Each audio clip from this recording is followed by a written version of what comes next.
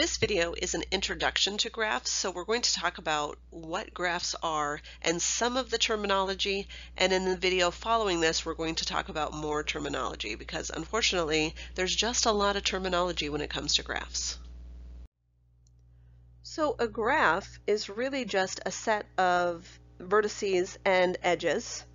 And vertices cannot be the empty set, which means you have to have at least one vertex for it to be a graph. But edges can be the empty set because it could be that you have vertices that are not connected. And notice the way that we write that, VE.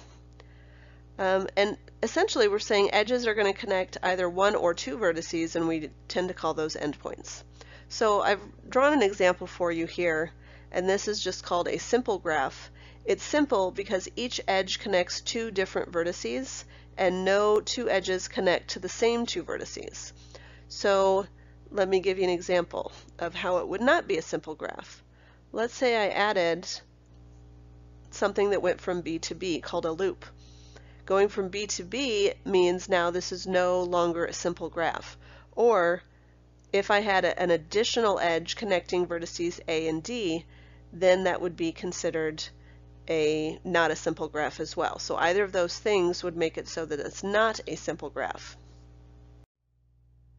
Just a couple of things with terminology. There's just a lot of terminology when we're talking about graphs because it's something probably that you haven't studied before. So first let's look at a multigraph. A multigraph has multiple edges containing the same connecting the same two vertices. So here I've got an edge connecting AB, and here I have another edge connecting AB, and that's what makes this a multigraph. A loop, however, again we talked about that a little bit. A loop connects a vertex to itself.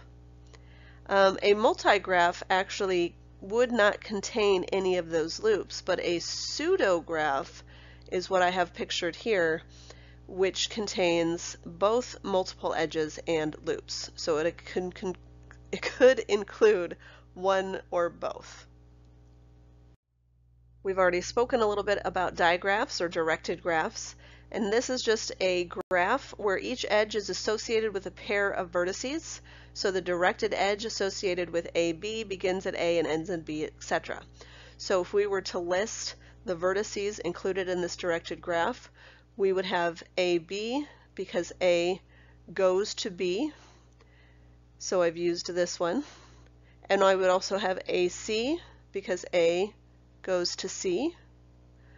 And then looking at B, I've got one from B to A. So BA would be 2 points here. B to C. And then from C, I have C to B. And I also have C unto itself. So these would be the ordered pairs that would be associated with this particular directed graph. So hopefully I can help you sort out some of this terminology to make sure that we're on the right track here. So I've got several types of graphs listed: simple graph, multigraph, pseudograph, simple directed graph, which we didn't talk about explicitly, directed multigraph, and a mixed graph. And we're going to talk about what kind of properties these graphs will have. So we know a simple graph does not have directed edges. It's just regular edges, so there's no arrows. Can I have multiple edges on a simple graph? No, I cannot, because otherwise it would not be simple. And can I have loops? No, because the definition of a simple graph is essentially no multiple edges and no loops. Now we talked about a multigraph. A multigraph said you can have multiple edges connecting the same two vertices. So again, still not directed, but yes, multiple edges are allowed, but I still cannot have loops. A pseudograph is still not directed, but it can have both multiple edges and loops. So now let's talk about a directed graph. A simple directed graph, of course, is going to have directed edges. Now, can I have multiple edges? Again, this is simple, so it's just like this simple graph. The only difference is that this one cannot have directed edges, and of course a simple directed graph would have directed edges. But I still cannot have multiple edges, and I still cannot have loops. A directed multigraph, again, is going to be exactly like this guy, where yes, I'm going to have directed edges, and yes, I can have multiple edges allowed, which is why it's a multigraph, but no, I still cannot have loops.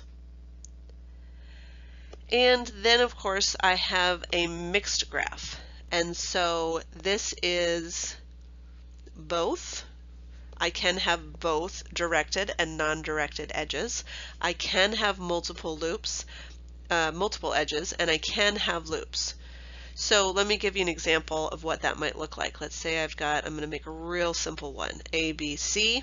So it's possible that I have a directed edge, but maybe a couple of non-directed edges as well, and maybe a directed loop, which doesn't matter if it's directed or not because it's a loop. But you get the idea that I can have, it's just sort of a hodgepodge. You can have anything that you want in a mixed graph.